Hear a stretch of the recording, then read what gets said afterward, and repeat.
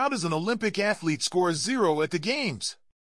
Today, we're diving into the story of Rachael Raygun Gunn, the Aussie breakdancer who made headlines for all the wrong reasons in Paris.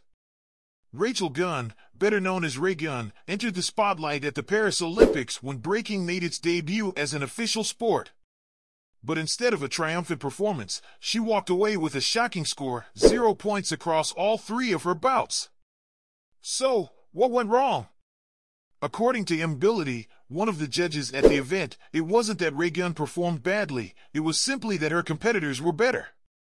Ability expressed sympathy for Ray Gunn, noting that the breakdancing and hip-hop community stands firmly behind her efforts. He emphasized that Ray Gunn was trying to bring something unique, something that represented Australia on the world stage.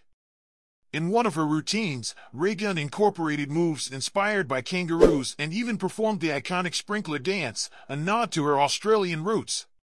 While these moves reflected her originality and national pride, they didn't quite match the high technical standards of her competitors. Ability explained that the Olympic judging system in breaking is comparative, meaning that scores are based on how one dancer performs relative to others. Unfortunately for Ray Gunn, her level wasn't on par with the other B-girls, which led to her 0-point score.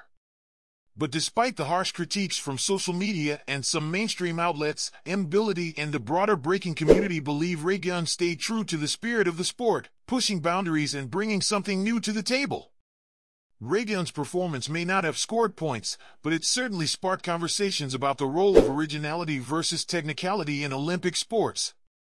And while she faced tough competition, her unique style left a mark on those who understand the deeper elements of breaking. And that's a wrap for today's video. What do you think about Ray Gunn's Olympic performance? Was she unfairly judged, or is this just part of the game?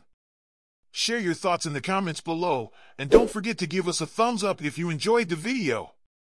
My channel is AU News, and we'll see you in the next update.